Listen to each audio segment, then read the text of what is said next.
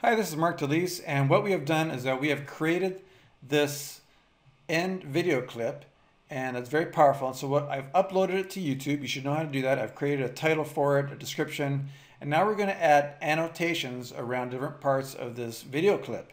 And so all you need to do is come down here and click on Annotations, and this screen opens up, and you can see that what it is. It's like a timeline on the bottom, and this is where you have different tracks and so forth.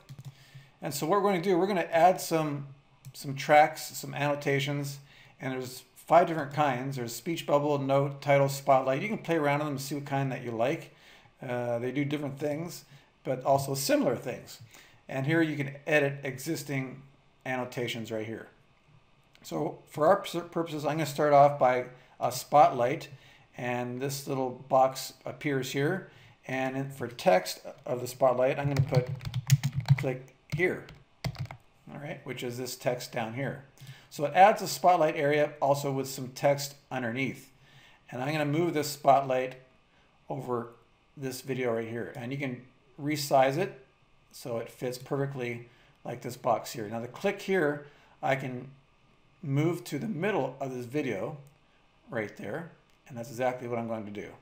Okay, right there. And you can change the size of the click here. It's going to be 16, and because the background is black, I'm going to change the text to white. All right, so that's the first one. And once you're done, you need to remember to come back here and save it. You also got to remember here that this is the first annotation. It added it to the timeline, but you'll see that it only plays for the first around 5 seconds. So I want to stretch it out so that it plays to the end of the video. This is actually a 17-second video, and I'm going to save it once more to save the next thing that we need to do is add a link. When people click on this annotation, it's going to go to a different video. So which video am I going to use? Well, here's all my YouTube videos.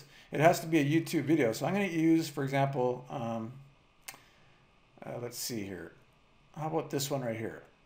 This is a video right here. So I'm going to take this video and I'm going to come up here. Hi, this is Mark DeLise, and I have a I'm going to copy upgrade. I'm going to copy the URL of that video, and I want to make sure that the annotation is highlighted with my mouse. I'm going to come down here and click on link, and you see it says video, playlist, channel, subscribe. So I'm going to click on the video, and I'm going to click on paste that URL right there. Okay, it's going to open up in a new window, or it's going to be in the same browser windows. Once you're done with that, you can once again click on save, and if you want to see what it looks like, I'll click on publish. And now let me go to that video. See this? So if I hover over it, it says click here. See that? So if I click there, it's going to go to that other video. See that? Isn't that cool? Upgrade to the tube money machine. So all you need to do is do that to every one of the different buttons. And I will put, here's the text of it, and I will put in really big text, I will put check out my channel. And this is going to be in big text. I'm going to put it at 16 or maybe even 28. And it's going to be white text just like that. And I'm going to put it so it's real big. Check out my channel. It's like this. And what I'm going to do, I'm going to move this just over here because I know that usually the URL appears right below the annotation.